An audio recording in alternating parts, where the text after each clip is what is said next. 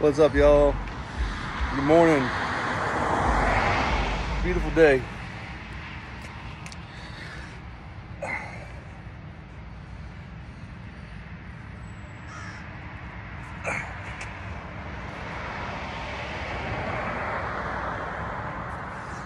Now, what I want to talk about is the future of transportation and automobiles.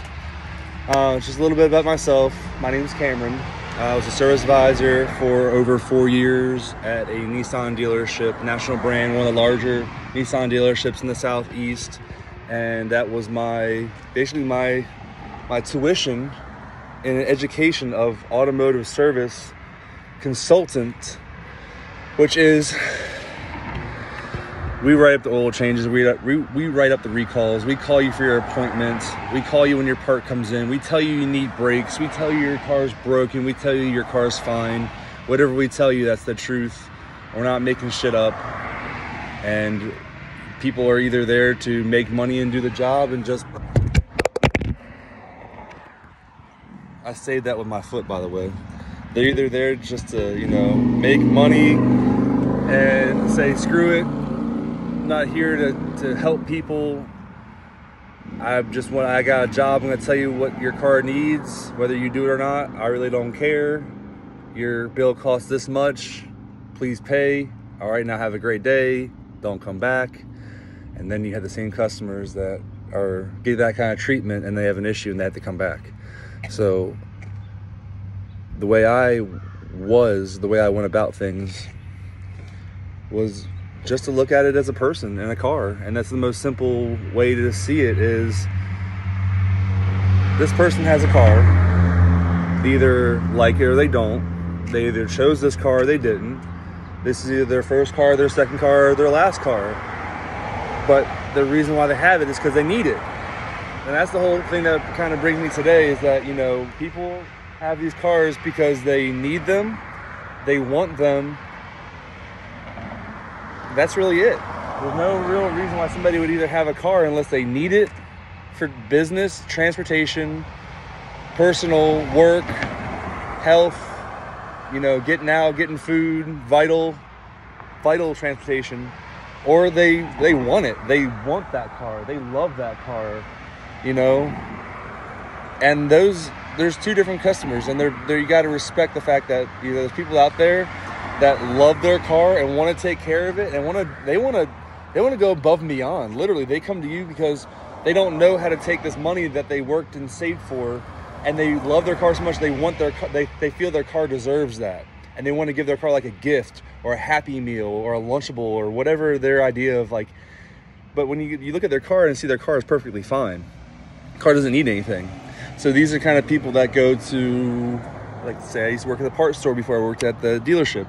They would come in, they would want these visor things that go on the window, which I've ripped mine off. I have one on that side, it's kind of funky. They'll want accessories, deer whistles. They'll want wraps over the steering wheel, seat covers, a K&N air filter. They'll want a special air filter that they think is better, but doesn't really make any bit of difference and actually can cause more issues later on down the line. But that's maybe another video. But the real purpose of the video that I was getting at here is to talk about people needing and wanting cars. They love it, they hate it, they need to have it, point blank period, it's a necessary evil. Well, we're getting to the point nowadays where Ford, I saw a big thing today that got me real bullish on Ford. It's not financial advice. I didn't buy any shares, although I looked at it. I've been thinking about it. Looked at Tesla, looked at Palantir, looked at all these other emerging industries and businesses. And Ford, I think, just doing marketing right now. They just charged up a Tesla to show that the Ford F-150 has the biggest battery capacity out of any electric vehicle right now, which I hope so. It's a Ford pickup truck. There's no reason why this could have an engine in it and then also have battery packs all over it and have just as much battery capacity as that Ford and run a welder, jump start a car, or power a Tesla, or better yet, I would love if I could take this Nissan Titan and jumpstart broke down electric vehicles with it or charge them. But in all honesty, you don't need a fancy charger to charge them. What you would need is a tow strap. These electric vehicles have motors in all wheels. Every wheel has a motor in it. So as you pull an electric vehicle, it'll actually charge it. Little known fact, you can pull, any gas vehicle can pull an electric vehicle, and it will actually recharge it from the wheels generating the power. It's like the reverse of discharging a battery by, you know, powering the motor.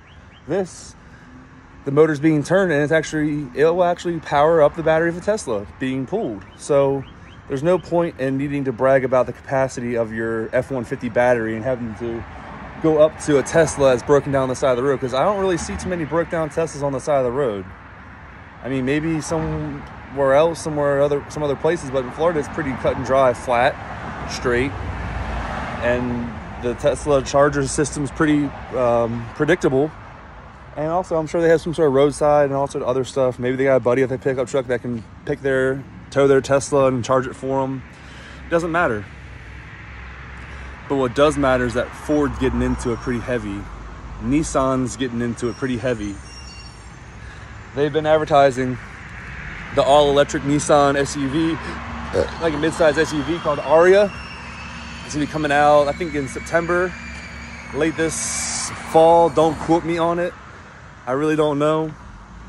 But, you know, they're gonna reward the people that get in early. They're gonna give them a gift card or something for gas. You're gonna get a free year of charging for it's really not that much. In all honesty, it's maybe between $250, $350 worth of credits, I guess. But yeah, we're really getting into the fact that this is gonna change the paradigm, and it's gonna flip electric vehicles eventually. So one of my favorite sayings that I love is, in the near future, only rich people are going to be able to have all electric vehicles and completely go from gas to electric. After that, only poor people are going to be driving gas vehicles, because everyone else is now on board with electric vehicles except for the poorest of the poor people who can't do anything else. They're set in the way things are. And then after that, only the rich people are going to have gas vehicles, because we've gone from the richest of the rich went to electric, middle class went electric, the poorest of the poor went all electric, and then only when the poorest of the poor got rid of all their gas vehicles and completely got on the electric spectrum of driving their vehicle, only then will the rich people have all these gas vehicles in their collection. And I think Elon Musk even mentioned the fact that people are going to need a special license in the future just to pump gas. So that's a little crazy. Oh, it's nice and shaded over here. Woo! Love that shade. Yeah, they said in the future that you're going to need a special license to pump gas. Now, whether that's true or not, who knows? Most likely, you know, if someone says it's, you know, if they say it's Easter, dye your eggs, one of those kind of deals where it's like, when they say it, you know, like Elon Musk said it's Easter, you better dye your eggs.